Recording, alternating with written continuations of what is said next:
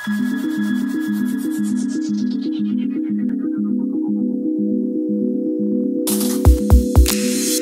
we are back at RSA 2017 in San Francisco. I am Matt Stephenson with Cylance, and I'm talking with Gabe Deale, our Vice President of Sales Engineering.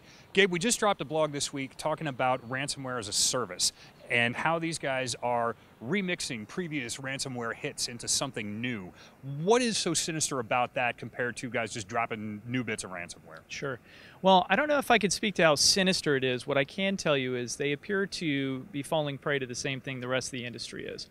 They are trying to get products out to market while the market is still accessible and vulnerable to the types of attacks that they're leveraging. Well, and if they're offering as a service, they've got customers, right? So they've got to get it out there. Well, and more importantly, they're trying to essentially create all the tools necessary to make it very easy to use, to monetize it, and get it into the hands of those who intend to use it. So that's what we're seeing a lot of. The interesting thing about their approach is that, again, they are following the industry the same way we are on the proactive side, trying to defend against these attacks.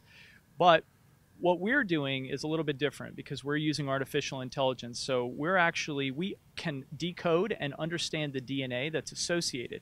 So if you continue to reuse previous versions of malware and CryptoWall sets, we're going to be able to detect that very easily and identify it for what it is. So that when I say sampling, that's legitimately that. That's like a horn sample from Miles Davis. These guys are pulling bits from CryptoWall that made it work and then adding some new bits around it. Yeah, that's exactly right. In fact, one of the things that we saw is PadCrypt had some new capabilities in it for live chat, believe it or not, so that they can actually provide better support to the people who are actually cryptoed.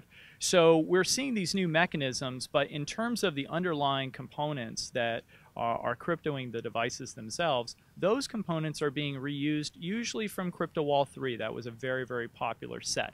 So while we're seeing other things be added to it, we're able to identify that the DNA hasn't changed. And so we're able to identify it before it has an opportunity to execute. So these guys are building in their chat, their customer support. There's got to be a Yelp out there for bad guys or something like that. We got a lot of good information on this. Make sure to check out the blog. It's in the comments below.